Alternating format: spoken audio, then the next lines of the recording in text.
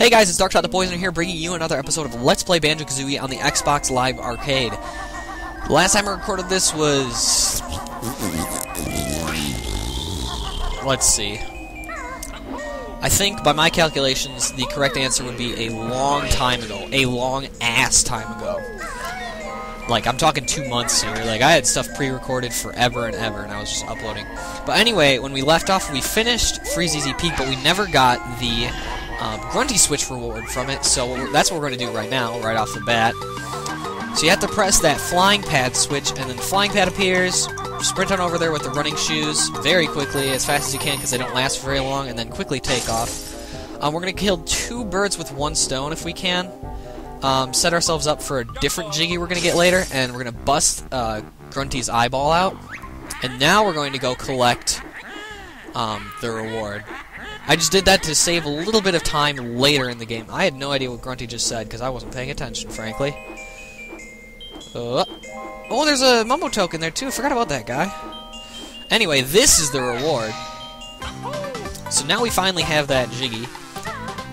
Good way to remember it is that you always have 1 more Jiggy than the number of worlds you've finished, as far as Gruntilda's Lair goes. Because remember, we got that free one right off the bat. So that's why there's always 1 more. There's 1 more Jiggy in Gruntilda's Lair than however many worlds there are. And I'm really thirsty right now, so I'm gonna take a drink of Coke. Don't mind me. Ah, delicious. Anyway, so we are not gonna go this way. I'm a nincompoop. We're actually gonna go this way because we have to go do Gobi's Valley. I was getting slightly ahead of myself. Remember I said, you know, I always found Gobi's Valley and Freeze Easy Peak to be kind of confusing because they're in the reverse order of appearance and level number. You know, they're inverses of each other. It's really weird. I don't know. Strange design decision on Rareware's part, but I'll take it how it is. Get out of here, Scarab Beetle. People call that thing a bee. It's a scarab, okay? Like... I don't mean to say it's obvious, but to me it's kind of obvious, because this is the desert. This is Gobi's Valley. And hey, remember that Jinjo that we skipped out on the first time we were here? Well, this time we're gonna get him. And hold on, my game volume is like really loud in my ears.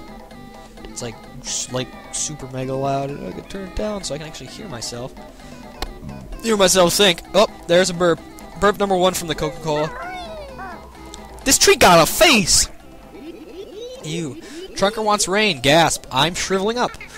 How's your nuts, Bark Breath? That was nice, Kazooie. No, cough, need water, help. Heppel. Heppel. So, he's, you know, we're eventually going to get some water for him, but we're going to have to call on an old friend of ours. But we will meet him later as well. Some running shoes right there. I'm not quite sure what for. I don't think I've ever really used them. Whatever. Take it how it is. Alright, so these are these like little chasing hand things that used to scare the living piss out of me as a kid, and then I learned that you could slam them, and then I realized that they were not scary at all. So Gobi's Valley is actually a really cool place. I do like the music in here. Not as much as some levels, but it's still really cool. But I like the design. It's very consistent all the way through. It's all, you know, very orangish and stuff, and there's the whole sphinx and all that other stuff. So anyway, in the meantime, like, I guess I can tell you like what I've been doing. I've been playing a lot of the new games that have been coming out, which is probably why I haven't been recording. You know, that Kingdoms of Amalur is coming out, or is like coming out on my channel right now. But you know, in there I explained its connection to this game, so you know, they're kind of related. Not exactly related, but kind of related. Go watch them if you haven't, because that game's really cool. He's got this guy's got a flying pad on his back. We're gonna come back to that in a little bit, but for right now, there's more important stuff that we need to be doing, and he's going to tell us. Brief cutscene, or brief dialogue, not even a cutscene. Wow! I fell off. That was like the most unenthusiastic response to anything happening ever in the history of the world. Like, wow, man, I fell off. Holy crap. Anyway, so yeah, I've been playing a lot of the new games that have been coming out. I've been playing, like, Gotham City Imposters. I put down Call of Duty for a while. Actually, I've been playing Black Ops more than I've been playing Modern Warfare 3 recently. Other such things, I've been diving into a lot of indie games as well for some weird reason, just like buying the $1 indie games on the Xbox Live Marketplace. Does it take 2 in each console? It only takes 1. Hey, that tickles. That ass. So yeah. I would highly, there's one game that came out that I was like, I really wanted to recommend to people. Is it like sitting next to me? I don't know. Also, like, way too much Skyrim. I put, well, to be honest, I bought Skyrim for PC and Xbox. I bought it for PC first, on launch day. And because I played Oblivion on the PC, you guys know that. I recorded it on my channel for, you know, a decent amount of time, 11 episodes or something like that. It wasn't a whole lot. I don't really plan on continuing the series at the moment, but we're gonna fall down there later. What's the point in going over there? But yeah, I got Skyrim on PC because I loved Oblivion on PC. I loved the PC interface rather than playing it on Xbox. Unfortunately, the reverse happened with Skyrim. Obviously, it's a PC. It's an Xbox port in all respects. It was programmed for Xbox. It was ported over to PS3 and PC. Whereas Oblivion, I thought it was made the same way, but it was definitely more multi-platform friendly. Skyrim is definitely not multi-platform friendly. If you are a big fan of Skyrim on the PC, congratulations, but if you play it for Xbox, you will realize how much smoother of a game it is. So I do own 2 copies of it currently. So that's our first Jiggy of the level, in case you were paying attention, which I wasn't. So yeah, that's my rant for the day. Another hand guy's gonna pop up, and I'm just gonna smack him. Alright, so there are 4 notes on the ground here, eggs, and the Mumbo token, as well as that Jiggy. You basically saw what happens. I also like how, like, the shadows shrink, but they, like, don't move. It's really, really weird looking. Kind of silly. And I'm walking really slowly again. Look at me. I'm going around saying stupid stuff. Is there anything I forgot in here? I don't think there is. Because we got the Jinjos. We have 2 Jinjos already. Probably the fastest 2 Jinjos of any world. No, I take that back. I think Mumbo's Mountain Head, we got him faster. Mumbo's Mountain's pretty quick level. Oh, hey, we need to go back here a bit because we need to get on this flying pad. That's what I was trying to say. And I think the first thing we're gonna want to do is go on the flying pad. And we're gonna fly through the ring on this guy's head, the honeycomb ring. You know, honeycomb big. Yeah, yeah, yeah. It's not small. No, no, no. Great big bite and a great big taste. Where did it appear? Oh, over there. I forgot. Anyway, if you knew what I was talking about right there, then you're one crazy mofo, because that is an old commercial for Honeycombs cereal. And I just remember as a kid, Honeycombs was like super good, and I loved how it tasted and everything. But the stuff got soggy so fast, it was ridiculous. Like, you had to eat that stuff within milliseconds before it got soggy. Otherwise, you were screwed, and it did not taste good. That's all I remember about honeycomb cereals.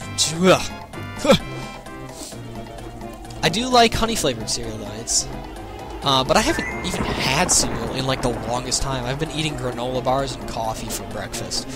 Admittedly, not the healthiest choice in the world, but, you know, it's quick, it's easy, and it gets me by, so I'll take it. Go in the hoop! Awesome. Only joking, mortal. You suck. I can only give us this. Only? It's a Jiggy! I'll take that any day of the week.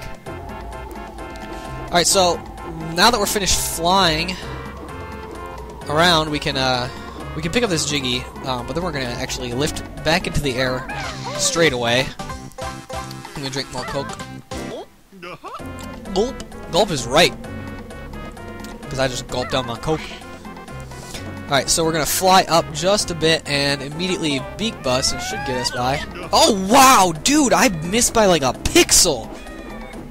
Ah, that's crazy. I'll get that memo token later.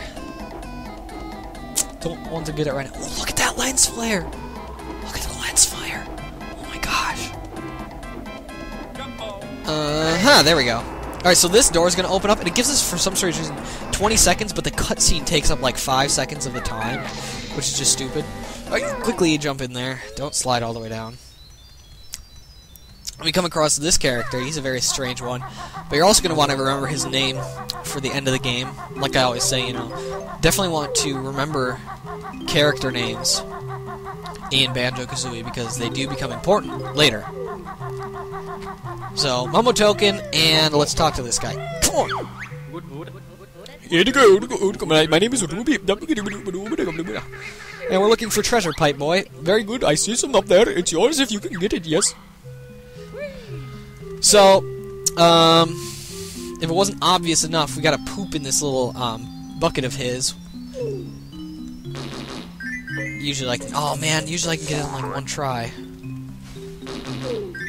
There we go. How many does it take? Damn! Thing takes eggs like it's his job! There we go.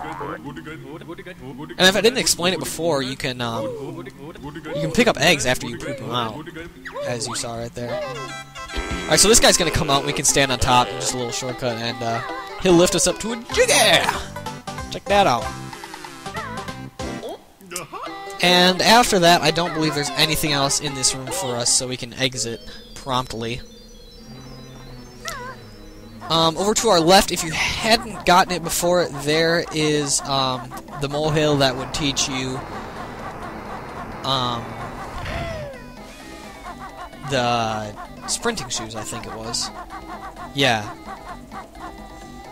Also, I'm trying to remember. No, I didn't miss any. I don't think I've missed any notes yet. I'm trying to remember if there was notes that I missed on palm trees. Those are the ones that always get me. The ones that are like just put in the stupidest places. Hey, Scarab. Oh, you thought you'd get me? Better luck next time.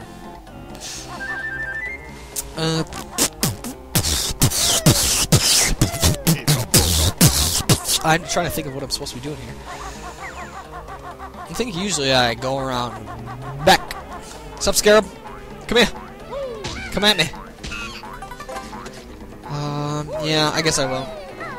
We're gonna pick up these shoes, run over here to this area, and you know, you can see there's quicksand here. Obviously it would hurt you, but we also have to pick up these notes, which is this is a common theme in this level. You're gonna have to wear boots or use something to pick up notes that are in the quicksand. But right here, there's also a guy holding a jiggy, one of these hand guys. Grab has got a jiggy, and if we try and grab it from him, bear's too slow, So he's gonna tell us that we're too slow to pick up his jiggy. So, obvious solution is obvious. We're gonna have to be faster to pick it up. And what have we over here? Other than the speedy shoes. And some notes. 43 notes. Am I the only person that, like, looks at, like, the odd-numbered note count and is just like, that does not seem right? Oh, mother pooper! And we got the jiggy anyway, whatever. I'll take it. No, I've had that 1,000 years! Well done, mortal! Dude, if you've had that 1,000 years, I would have been a lot more disappointed that some bird wearing some tennis shoes came and stole your 1,000-year-old treasure. I would have been... I would have been quite remorseful. In fact, I would have probably killed myself. But he's already dead, so he can't do that.